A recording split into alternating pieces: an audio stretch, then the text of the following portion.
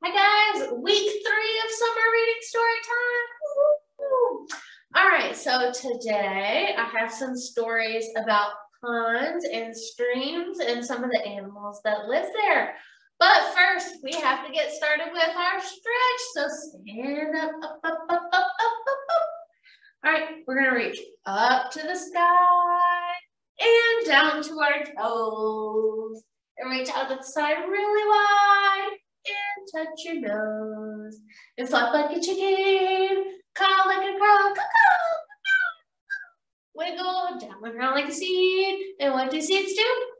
They grow. Very good. All right, so our first story has a lot of different types of animals in it. It is called Over and Under the Pond by Kate Mester and Christopher Silas Neal.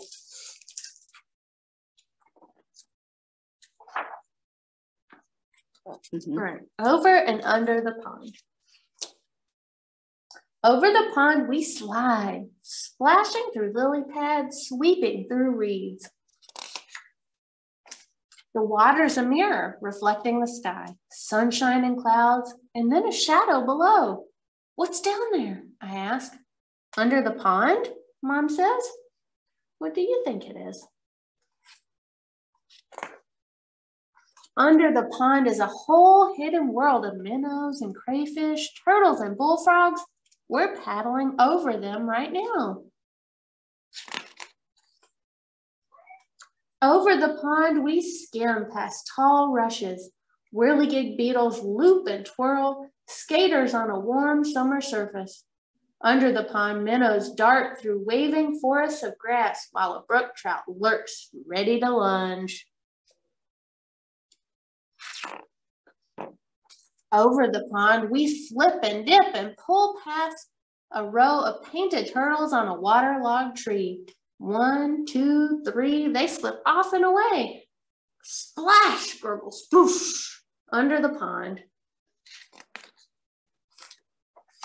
Over the pond, cattails rustle and shush in the wind. Listen close. Cock-a-ree! Red-winged blackbirds race by. One has grass for her nest. Under the pond, a caddisfly larva builds a home of her own, a secret shelter of pebbles and sand. Over the pond, shadows of trees lean out from the shore. We coast under a low-hanging branch. A moose looks up with a mouthful of water lilies. We've interrupted his lunch. Under the pond, beavers dive deep. They pump with powerful tails and rise to the surface with delectable roots from the mud. Over the pond, wind gives us a push and stirs the light dappled leaves on shore. There on a branch, a new goldfinch teeters, finally ready to fly. Under the pond, tadpoles are changing, learning to hop. They're losing their tails, growing legs, and growing up. Over the pond, there at the shore, tall and silent and still, a great blue heron stares down into the deep. It tenses, takes one long-legged step, and strikes. It catches a wiggling quicksilver minnow from where it was hiding under the pond. Over the pond, we drift, heads tipped into the sun. A woodpecker clings to a teetering pine, digging for ants. Under the pond, an otter claws for freshwater mussels. Over the pond, a sleepy dragonfly lands for a rest. His spindly legs tickles my knee. Under the pond, a dragonfly larva watch what swims by. They catch minnows in monster-fast jaws. Over the pond, the shadows stretch. Ospreys circle on quiet wings. Raccoons and minks stalk the shoreline for supper. Under the pond, with a flip of a tail, A crayfish disappears in the dark. Over the pond, we head for home. We glide, swish bump, right into the shore as a far-off moon calls goodnight. The sky turns from sunset to dusk to dark. Night settles over the pond, the prowling catfish and drowsy turtles, the scuttling crayfish and tadpoles turn frogs, wading herons and stalking raccoons, and the hidden world under the pond. The end. There was a lot of animals in that one. I think we could stretch and move like some of those animals. What do you think? Yeah. Let's give it a try. All right, so we had, I have a list. We had frogs, tadpoles, turtles, mooses, meese. That's a complicated one. There was a moose. There were herons. Let's see. Let's start with the tadpole. So we're gonna wiggle like a tadpole.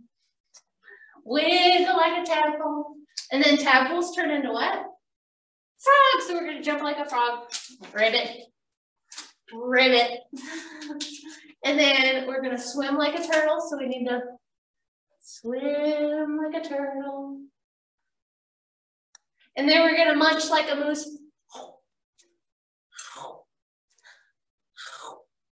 And then we gotta stalk like a heron. So herons got really big legs and they got their wings out to the side. So we gotta stalk like a heron. Good job. You gotta lift your knees up high. There you go. Very good job. Now I don't know what herons sound like, so I'm not gonna try that. But good job jumping like a frog and stretching. All right, so our next story is called Beyond the Pond. So we were just under the pond and over the pond. Now we're gonna go beyond the pond. All right, Beyond the Pond by Joseph Kuffler. I hope I'm saying that right.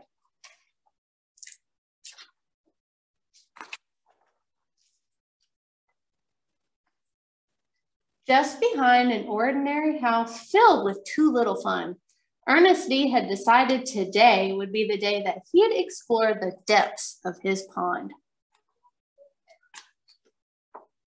So he tried sticking a stick and dipping a hook and sinking a stone, but nothing touched. My pond has no bottom, said Ernest D. My pond goes on forever.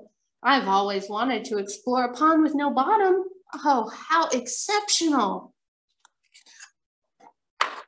So Ernest D. gathered his explorer supplies. So he's got fins, flashlight, camera, can't forget the chocolate, a net, a wooden sword, stamps, and a postcard, binoculars. Let's see, a rope with a hook, scuba helmet, magnifying glass, notebook, and can't forget the dog bone. He stretched 3 times and prepared to set off. I hope they allow dogs down there, he said.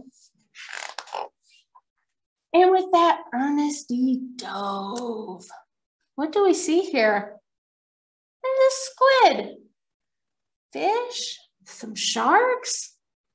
I don't know if that would be in a pond. Down between the fishes and the frogs, past the squid and the sharks and the shapeless things, into his pond forever deep. He dove into the lightless stretches and through sunken treasures. I think someone forgot to turn the lights on in this part of my pond, he said. Ernest D. dove farther into his pond than anyone had ever gone before, until at last he came up on the other side. The other side of his pond was big and raucous. It was oh so tiny. There's a mouse riding a unicorn. And it was oh so tall, in every shape in between. The best of all, it was just for him. But this new place was other things too. It was ghoulish and ghastly. And it was all things unimaginable.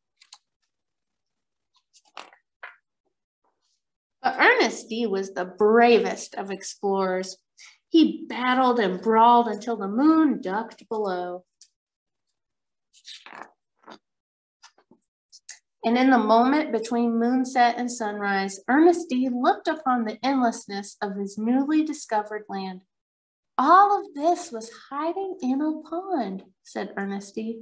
How exceptional!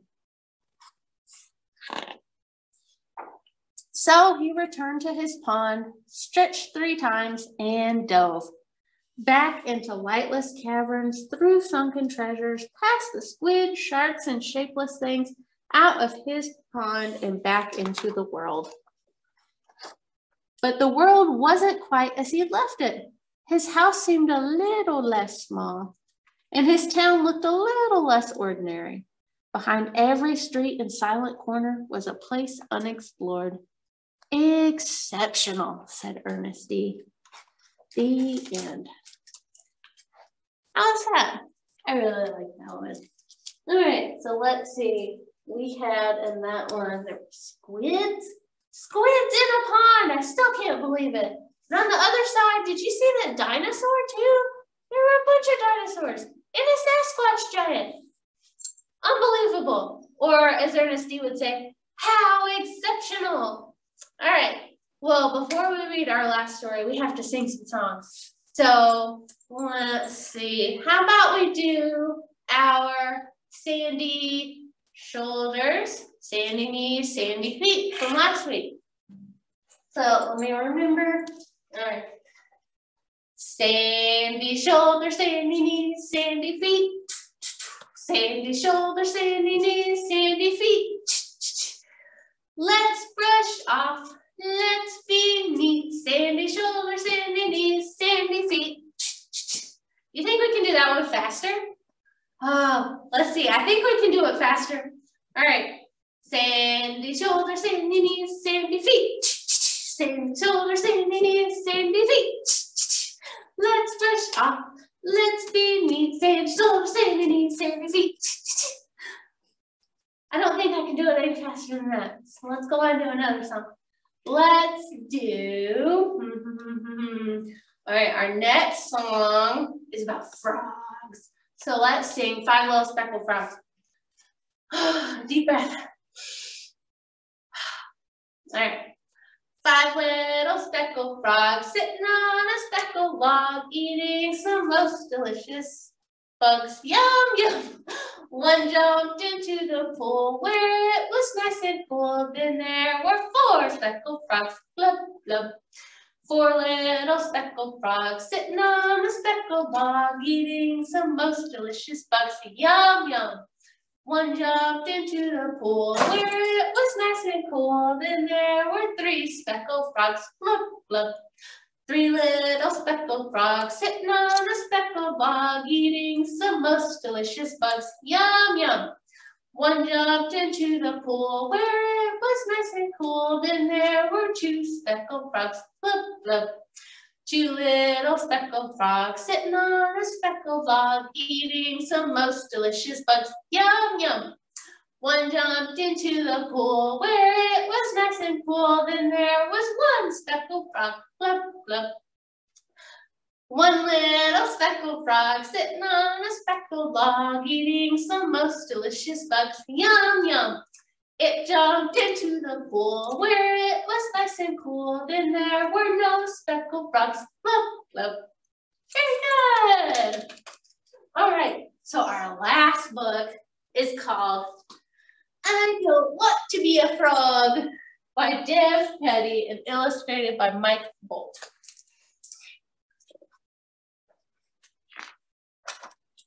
I don't want to be a frog. I want to be a cat. You can't be a cat. Why not? Because you're a frog. I don't like being a frog. It's too wet. Well, you can't be a cat. I want to be a rabbit. You can't be a rabbit. Why not? Look, I can honk. Sure, but where are your long ears? Besides, what's wrong with being a frog? I don't like being a frog. It's too slimy. That may be, but you can't be a rabbit. I want to be a pig. You can't be a pig. Why not? Because most of all, you are a frog, but also because you don't have a curly tail or eat garbage. I can eat garbage. Everyone says that until they eat garbage. Sorry, you can't be a pig. I want to be an owl. Of course you want to be an owl. Being an owl is the greatest thing ever. Boy, you would love being an owl. So, can I be an owl then? No, of course not. Why not? 1, you don't have wings. 2, you don't look wise. 3, you can't turn your head all the way around. And 4, you are a frog. What's wrong with being a frog anyway? Too much bug eating. I see. But still, no, being an owl for you. Why so glum? I don't want to be a frog. What do you want to be then? Not a frog. I want to be a cat or a rabbit or a pig or an owl. Something cute and warm. I'm going to let you in on a little secret. I love eating cats. I love eating rabbits and pigs and owls too. And I am pretty hungry. I might just gobble some up right now. That's terrible. It's who I am. But guess the one thing I never eat. Badgers? No, I eat badgers, lots of badgers. Frogs? Bingo. Why don't you eat frogs? Because they are too wet and slimy and full of bugs. Oh, so it's good to be a frog. Yes. I guess you can't fight nature. We are what we are. You are a fierce hunter. And you are a wet, slimy, bug-eating, very lucky frog. You should just be happy you're not a fly. What's wrong with being a fly? The end. That one's pretty fun. So we've got all of these books this week at our library, but also in the NC Cardinal system. So remember, if there's a book you ever want to read, you can use your library card to check out books from all over North Carolina. Isn't that cool? I know I find a lot of good books that way too. So also remember that if you haven't signed up for summer reading, go do so. We have so much going on and so much going on in person this year. I'm so excited to have in-person programs again. We've also got take and make kits, so there's lots of cool crafts this summer. Yeah, just come by the library and see what's going on. So let's see, I think we've got 2 more story times, maybe 3. We'll see. But until next time, take care.